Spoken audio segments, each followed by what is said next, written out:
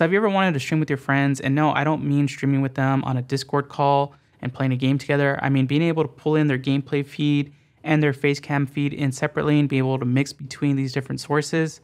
Well, that's what we're going to do today in the lab. And if you like stream tech tutorials like this, be sure to like and subscribe to the channel. It really helps us out, but let's get it started.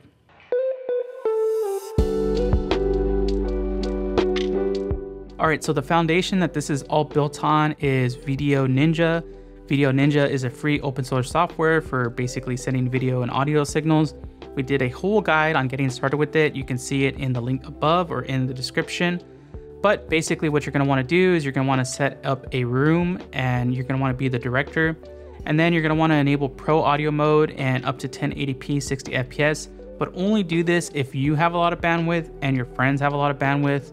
Otherwise, it won't work. Make sure they're on wired connections as well.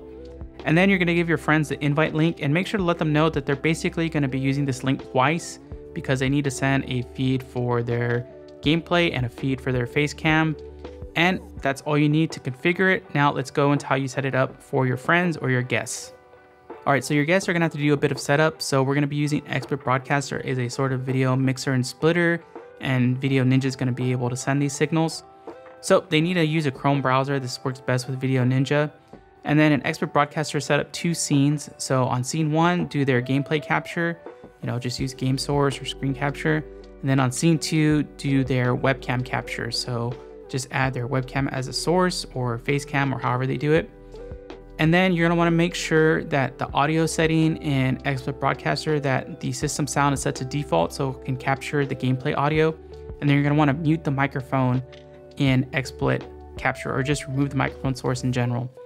So what we're gonna do is we're gonna send the gameplay feed first. So in the output section of XSplit Broadcaster, set the virtual camera output to a specific scene and set it to the gameplay scene.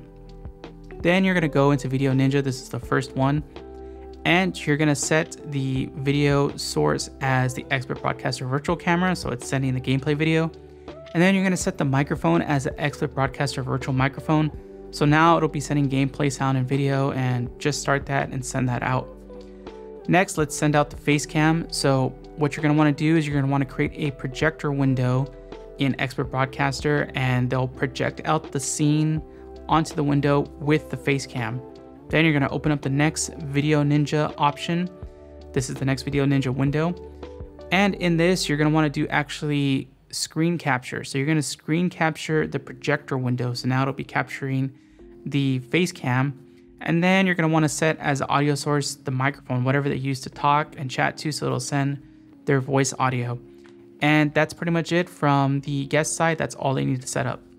All right, so on the host side, they have a bit of an easier time. So in the VDO Ninja directors feed, you'll see all the different video feeds coming in. So all you need to do is copy these URLs and add them as browser sources in XSplit Broadcaster. Then you can switch between them as you like. Now, you probably want to change the audio output of the browser source to stream only. Otherwise, you'll hear your friend's gameplay and their voice chat on top of yours. So you probably don't want to hear that.